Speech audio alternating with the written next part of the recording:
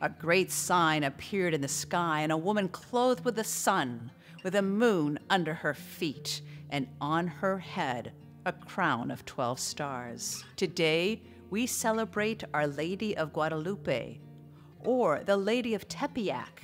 She appears to Juan Diego, a simple peasant, and tells him, "I am the ever-Virgin Mary, Mother of the true God." She stands in front of the sun and upon the moon with the stars of heaven arrayed on her cloak. To the Aztecs, who worshipped many gods, Mary's appearance symbolizes her superiority to these gods. These gods were bloodthirsty.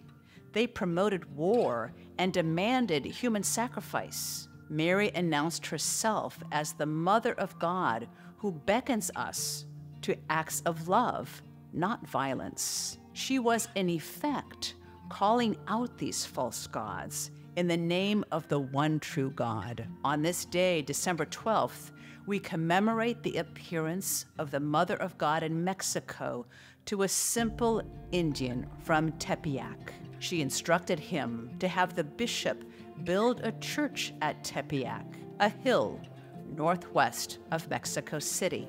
As a sign for the bishop, she left an image of herself imprinted miraculously on his tilma, made of poor quality cactus cloth. The tilma should have deteriorated at maximum within 20 years, but it shows no signs of decay after over 470 years. In the eyes of Our Lady of Guadalupe, on the tilma, we see what is reflected in front of her in 1531, the images of those who were present at the time: Juan Diego, Bishop Juan de Zumarraga, and Juan Gonzalez, the interpreter. The distortion in place of the images in her eyes are identical to what would be produced in real life in our own eyes, which is impossible to obtain on a poor quality cactus cloth. And the stars on Our Lady's mantle coincide with the constellations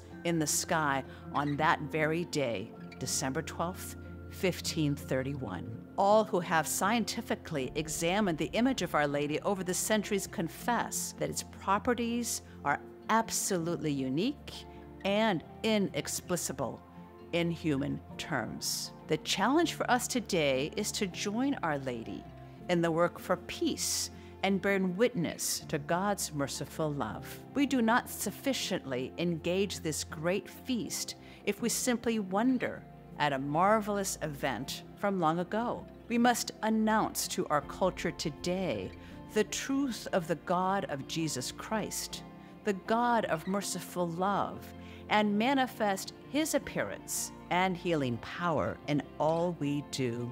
From curbside to bedside and every touch point in between, may our patients, colleagues, and guests continue to experience our consistent Catholic heritage, our pink legacy, the bedrock on which our healthcare ministry is built. Our Lady of Guadalupe, pray for us.